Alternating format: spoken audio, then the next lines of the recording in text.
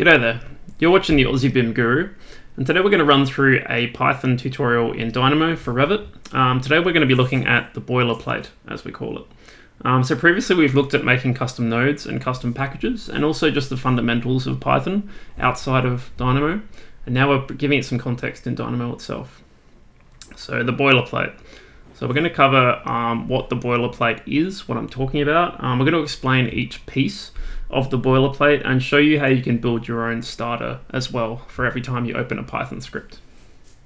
So I guess most people come to me with a lot of questions about what I'm calling the boilerplate. It seems to be the most common point of confusion in Python with Dynamo for beginners. But the boilerplate is essentially all the beginner text in the script when you write it in Python. So these are things like importing and calling on references, or DLL files as we call them. Essentially they just give you all the functions you need to execute your Python script. One of the most common things you need it for is to import Revit Nodes or Revit API. So I'm going to cover each part and how you can set it up. So there's a few syntaxes we're going to see here that I should probably reference. The first one is that if you ever see anything with a hashtag, it's a comment and it doesn't do anything in the script, so that just lets you leave comments. It can be good to sometimes annotate your boilerplate with what it's doing. So if you're importing certain packages, maybe just put a brief comment about what you're importing. The next syntax is import. So import essentially allows you to bring in what we call a namespace, or I think some people call them modules, packages, essentially just a collection of objects in Python, which usually are methods or functions that we can call on that aren't there by default. From these namespaces, we can use two syntaxes. One of them is import with an asterisk, which means I want to import everything in this entire namespace. So I want every method, every function, anything that it contains. We don't usually do this because sometimes these contain thousands of objects, such as methods that we don't actually use in our script. So eventually they will slow down your Python script and your Dynamo script as a result. Alternatively, most of the time we'll use from a namespace, import something. So from this namespace, we're picking a very particular function or method that we're calling on instead. I do see this is used way too often in custom nodes that people build but maybe don't maintain, so it potentially makes the custom nodes very slow to run. So a boilerplate might look a little bit like this. So obviously there's a lot there, so we need to break it down. So I'll do my best to break it down based on my research and sort of what I've seen from other people's training as well in a short video. So I like to see starting off a Dynamo Python script a bit like sort of checking out books from a library. So we're going to be talking about the CLR next, and essentially I like to see this as the library that we're borrowing books from, and then each little piece of the boilerplate is a book that we're checking out, and it has pages that contain methods and functions, so we can either call on the entire book or we can just call on the page that we need to reference. So I like to see it in that way, and it made a bit more sense to me once I sort of looked at that metaphor instead. So it's important to try not to borrow an entire book or namespace or reference. You don't want to just import everything because, like I said, it can slow down the Python script a lot. And usually we only really need like one or two things to run our particular Python script. For example, down the bottom, instead of importing the entire Revit API class, I'm just importing the wall class in this case so that I can use some methods that apply to walls. As well as that, don't check out the entire library. So don't just copy in the same boilerplate for every single Python script. It can be really tempting because you don't want to just go and write up a new boilerplate every time. It's too annoying. You just want to get to the good stuff and start building your Python script. But it's much better if you don't just import the whole entire library every time. Again, I see this in a lot of Python scripts that are built by first timers or early people. Even I did this at first just to make it easier. When you're training in Dynamo in Python, maybe you have the entire boilerplate there, but eventually when you start developing custom nodes, you should really limit how much you need in there, and you might not even need a boilerplate. If you're just using Python, so doing like an if function to filter out like a stream of data, you don't even need CLR or any of the packages we're going to discuss. Anyway, CLR. So this is usually the first line in a boilerplate. Maybe a comment, maybe this. Essentially, this is the common language runtime. It gets everything started. So it gives access for Dynamo to call on all sorts of references, DLLs, namespaces, methods. Without this, you really can't get started. So it's nearly always necessary. It calls on dynamic link libraries, or DLL files. They're a little bit like executables, but they need to be called on by another program, usually through some sort of code. So that they're a bit like instructions. It's like opening up a little manual that tells the program how to do something. So essentially this is just the way that Dynamo handles all of its methods that it stores outside of the Python shell. Typically they're stored at the program files folder under the version of Revit you have, add-ins, Dynamo for Revit. I think I've got a folder open here that contains it. And essentially you're going to be pulling on some of these DLLs that are stored in the root folder. Not all of them. They're not all here just for Python to call on using the boilerplate. Some of them I think are called on just by default. But you may call on a few of these. And there's a subfolder called Revit, but there are some that we will commonly call on. In particular, I think the Revit Nodes and the Revit Services, they're very commonly referenced in boilerplates. So essentially, they're the two folders they come from. You don't need to actually use those folders, that's just where they're located. So the first thing that usually a lot of boilerplates will have is the Revit Nodes. So typically you'll reference the DLL for Revit Nodes, then you'll import the Revit namespace. And from these you'll get the Revit element and the Revit geometry conversion nodes. So these essentially are calling on Dynamo functions. So I don't believe they're calling on direct API, they're calling on the Dynamo functions themselves. So you'll usually be using very similar syntaxes for the methods in these to the way the Dynamo nodes and functions are called as well. So they're quite handy to have available. From here, the Proto Geometry library is usually required when you're dealing with geometry in Dynamo. It deals with all the preview geometry and all the geometry classes that Dynamo is using. So this is quite common when you're dealing with points, lines, vectors, solids, etc. But if you're not dealing with geometry, it's not necessarily required. From here, the Revit API and the Revit API UI can be called on via their respective DLLs via a reference as well. And then you can import the Autodesk namespace and you can load various classes of the API and the API UI. So these are more common when you're dealing with actual API functions that you need. So these are quite important as well when you're not just using inbuilt Dynamo node functions. From here, we've got Revit Services. So the main reason that you'll usually see this used is for two things. Typically you'll you'll add the reference for Revit Services, you'll import the Revit Services namespace, and from this you'll import the document manager or the transaction manager or both. And these are really important because essentially these introduce Dynamo classes that allow you to interrogate the current document that Dynamo is looking at. Most methods and functions in Dynamo in Python require the active document to be involved in some way. As well as that, the transaction manager is essentially a way to commit changes to the Revit model safely or at all. So the current document is usually called on with the line up the top here. So document manager instance current DB document. And you might also call on the UI app and the UI doc. I won't really go into those because I find that they're not as commonly used because people don't tend to interact with the UI as often or the app. But they give you the current document, and typically most commonly people will define document as doc for a variable so that you can use the word doc later on in your Python script and it will refer to the current document, so you're not writing this out every time. The transaction manager is a little bit different. So you usually will start a transaction, do your actions, and then finish it. So you want to basically use this line at the top first to ensure that you're able to undertake your transaction, do your actions, and then you have to tell Revit that you're done with the transaction using these commands. So this essentially means you change Revit model elements and it checks out a spot in the queue for the Revit DB, essentially to allow you to undertake this transaction. And then usually it happens pretty close to the end of a script because you'll usually do a lot of data processing and then you'll commit all these actions to a change in Revit.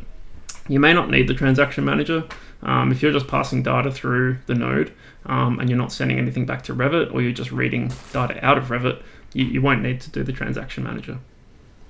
So another syntax that's really useful, I found this one quite late into my learning and I wish I knew it really early, is that obviously we don't really know what all these methods and portions of all these namespaces are called. One way we can sort of interrogate a portion of the namespace is the dir bracket object command. So the object is what we're interrogating and dir is the command. So if you're ever trying to figure out what belongs to a particular namespace, if you want to call on like a smaller section of it, I'll just make a Python script. It's going to come up with my default boilerplate. I'll talk about this shortly. But if I just want to say take something from one of these classes, let's take the Revit API maybe. So I'm just going to interrogate. From Revit DB, I'll just import wall, and I'll just go the out of my script equals dir wall. I just want to see what's in wall. And what I should get out of here is basically all the possible methods that I can apply to the class of wall. So I can see them all here. There's quite a lot. Some of them are really obvious, like ID and name, pinned, but they're not all super obvious, like especially some of these. Sorry. Especially some of these commands with double underscores and really specific caps and lowercase. You can also go check online on the Revit API docs website for common references. So this is probably known by most people, but there's a Revit API docs website and that contains terms as well. So if I search for wall, I can obviously go to the wall class, or I can look at wall methods, and I can obviously see all these different commands as well. So really handy database to get information from. In addition to that, I don't just have the dir command, I can also interrogate the documentation about an element as well by adding a dot, 2 underscores, doc, and 2 underscores. So similarly, if I go back in my Python script, and I just go out is wall dot underscore lowercase doc double underscore, save, and I can see that this represents a wall in Autodesk Revit. I can obviously get more specific. I can say I want to know more about wall, let's say ID. Okay, that's not going to work in this case. Some things don't always call on the things that you need. I need a dot there actually, I think. Yeah, there we go. I found usually there's documentation available for these things, but there you go. I can see now this is telling me that the ID is a unique identifier for an element in Autodesk, and I can see that the syntax here is ID self bracket element is the element ID. So really helpful in this case. So ID bracket this. So you can see some syntaxes in there as well.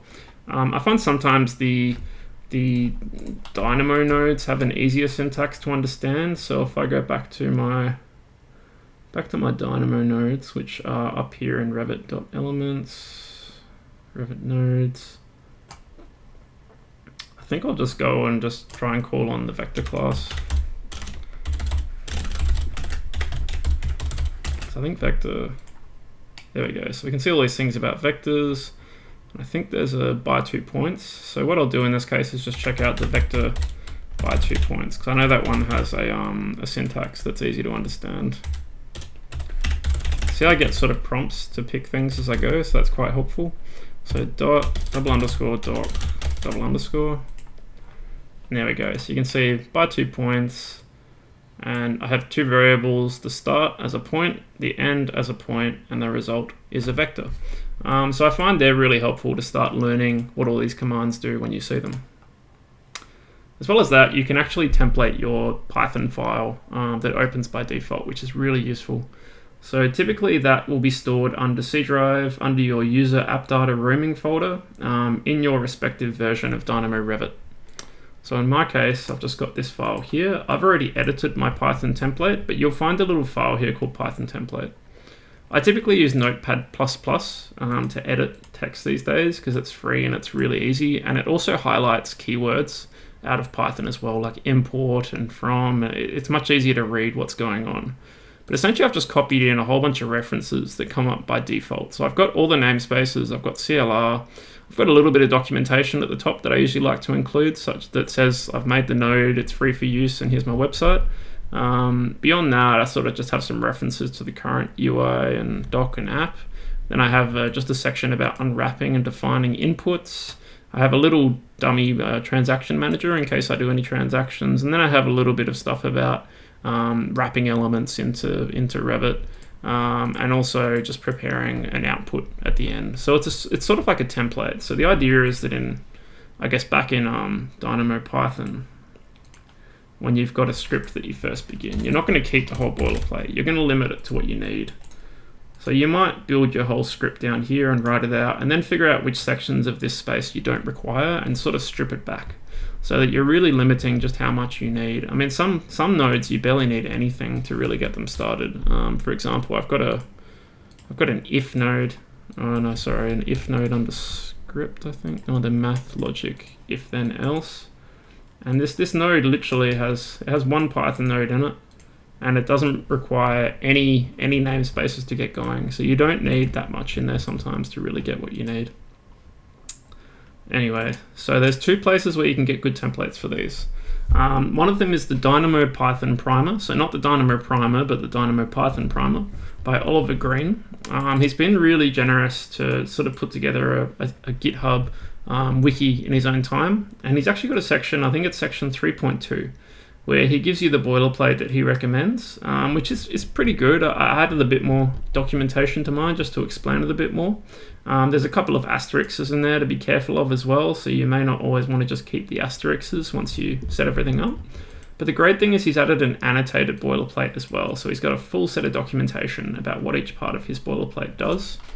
So if you've got Notepad++, for example, you can sort of start reading what all these things do. Obviously that's probably not that readable actually compared to just reading it on his actual section here, but I found this really helpful to get my head around it all. The other reference that's quite good as well is Solomon's GitHub has a section with some Python templates, and I quite liked his. For people that don't know who he is, he's the product manager of Dynamo, so he knows what he's talking about for sure. So if you just open up his little Revit Python template, you can see he's got his own by Brendan Cassidy. I guess it's not by him necessarily, but he's stored it. So you can see he's got like something that's a bit more similar to how I've structured mine, but obviously you can customize yours to suit how you feel best, and you can obviously put things in like Twitter handles, versions, who made it. That can be nice sometimes to let people know who put it together. But that's essentially it. So that's the boilerplate. In future videos, we're actually going to start looking at some samples of how you can apply Python to Dynamo. And then we're going to look at the Revit API briefly, look at some references to the Revit API and how we can apply some of the classes and the methods in Dynamo. And then we're going to look at some more advanced samples where we actually interact with the Revit model, we engage in transactions, we call on classes, we apply methods to Revit elements instead.